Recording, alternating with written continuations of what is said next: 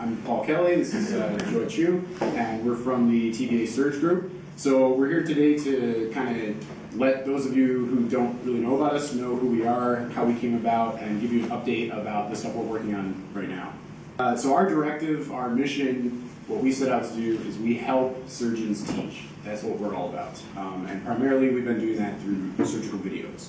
Now to give you a little background on how the project got started, Albert had made a MRP on an axillary lymph node dissection surgery.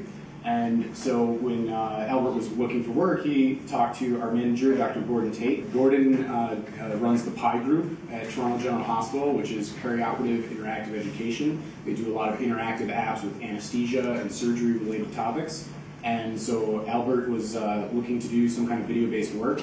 And our surgeons, Dr. Paul Gregg and Ian McGilvery, who are staff clinicians at Toronto General Hospital in the HPV and multi-organ transplant departments, they wanted to do some educational videos. So they talked to Gordon and asked him about it. Gordon says, oh, I know exactly who you need to work with to do this project, which was Albert. And so they started it up. And then after a year or two, they brought me on, and then another year went by, and we brought Joy on. So it's been nothing but good feedback. We've continued to expand. We've continued to ramp up our production. So our mission, again, it's to create 3D animation-enhanced surgical videos for an atlas. And this has led us to develop unique techniques and workflows for filming in the OR, editing surgical footage, as well as reconstructing, topologizing, rigging, animating, texturing, and rendering patient-specific 3D anatomical models. And since the beginning of the Atlas, one of our directives was to make these surgical videos that would be presented at surgical conferences throughout the world, both for our staff clinicians and for the fellows. We've also reached out within our organization to kind of connect with other departments. This was just one project we did where we made some still frames, put them up on posters, and posted them in our office space so people walking by would see them, be curious, want to know more about us. And so these are some close-ups of those images. So we're continuing to develop our skills. This is from the first video I ever did at TVASurg, which is okay. But over time, I think our rendering skills kind of speak for themselves as far as raising our game and amping up those texturing, shading, rendering, just building up the quality and our production speed as well. And probably the best example of that is our newly designed website, which I'm going to pass off to Joy to talk about. So this year we decided it was time to improve our website. So our old, these pictures are all the old website, and they're based on HTML. It's not very mobile friendly, and it was also very troublesome to update. It was a very hard content management system. And also aesthetically, it was a bit out of date as well. So we researched some web design principles and content management systems, and looked at other video-based websites and to see what areas we can improve.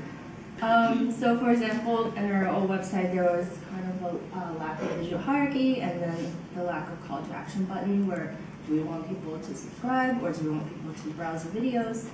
So then this is the new website, and we decided to go with WordPress as the content management system. And for the theme, we explored between using like existing themes or child themes, or built our own theme from scratch, and they each had their pros and cons.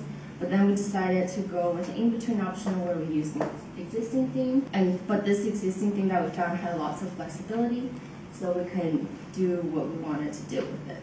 And then we also aim to update our Atlas monthly, and we've been keeping up with that for almost 2 years now.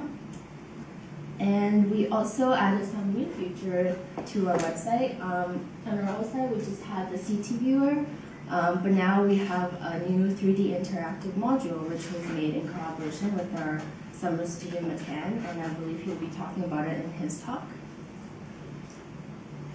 And as Paul mentioned, we make a bunch of conference videos for surgeons, so we decided to also add that section to our website as well.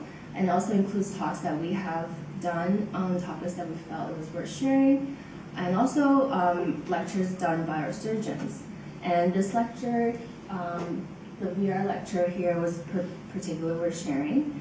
So biannually, our surgeon actually gives a surgical anatomy talk to the fellows. And usually, as you can see on that side, he usually draws out the structures, which can be a little messy. So this year, as one of our first virtual reality experiments, instead of drawing, let our surgeons draw the structures, we gave him a virtual 3D model to teach with. So using the HTC Vive with the controllers.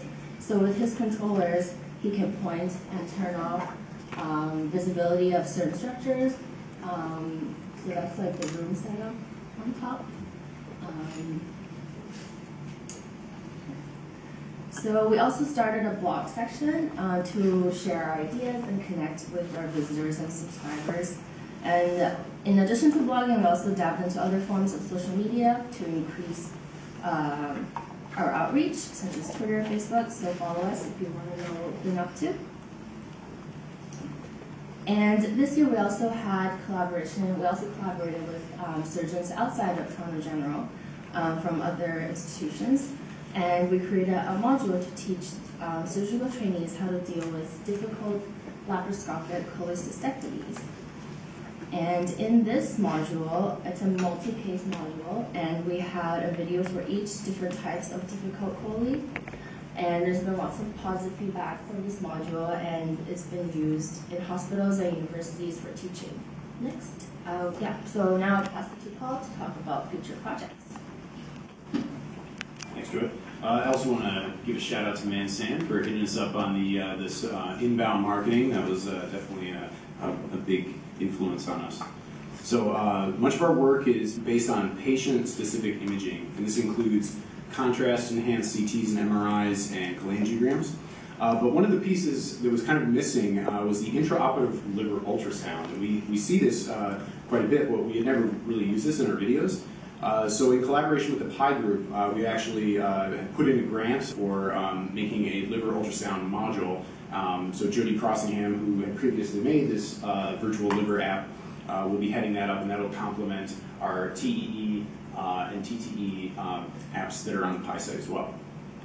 So we've also been lucky enough to play around with some stereoscopic video. They have these new laparoscopic stereoscopic cameras that they've been using, so we've got to edit some of that footage, and that's led us right into doing stereoscopic animation, which also in turn has led us to work more on VR. So this has given us the ability to kind of get primed for that next wave.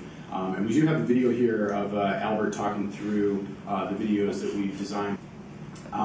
Also, there's a lot of excitement about 3D printing. We dipped our feet into that pond as well.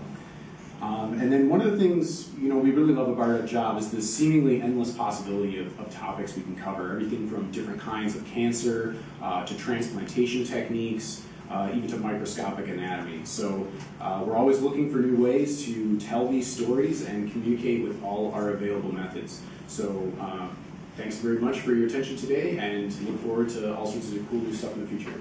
Thanks, guys.